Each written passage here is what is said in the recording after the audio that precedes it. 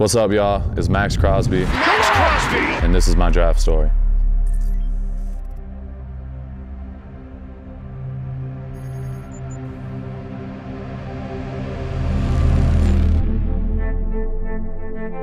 The whole process, I was talking to a lot of teams, and especially after the combine, the combine went well for me, and that's when it kind of heated up for me. But the Raiders never talked to me one time during the whole pre-draft. So the only type of connection I had with them was my agent. My agent kept telling me, Mayock and Gruden, they love you, blah, blah, blah. I was like, all right, well, they haven't, I haven't got one call, nothing. Tonight, we officially welcome the next generation of players. Once draft day came, I trusted in my agent, and he was telling me they love me, so they had like pick 106 and 109. There you go.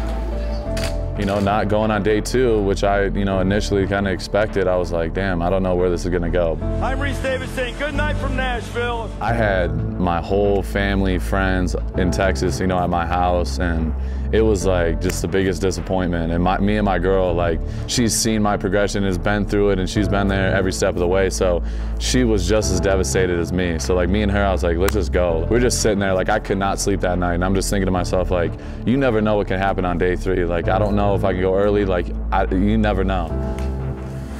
Mad Max.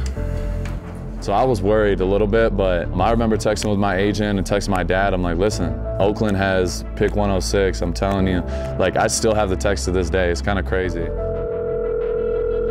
Hello. Yes, Max there. Yes, sir. Hey, Max, this is John Gruden with the Oakland Raiders. How's it going? It's going great, Coach.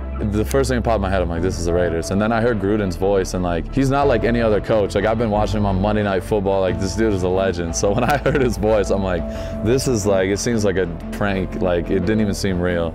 So when he started talking to me, and he's like, man, you number 92, and I'm like, this is crazy. Are you that guy number 92 that's raising hell? Yes, sir. I'm ready. Will you come out? Hey, will you come out here? I'm ready. I'm ready. I'm the guy, I promise. Thank you so much.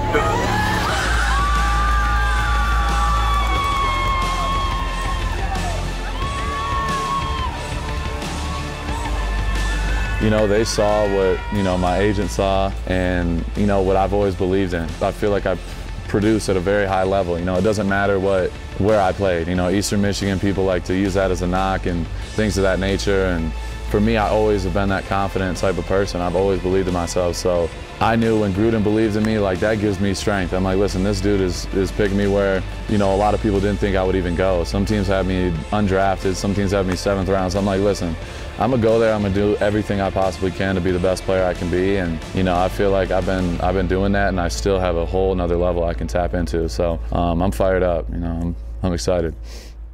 Hey, I got to get after Mahomes, man. This is a tough division. Doesn't see it, and he gets crushed by Maxx Crosby.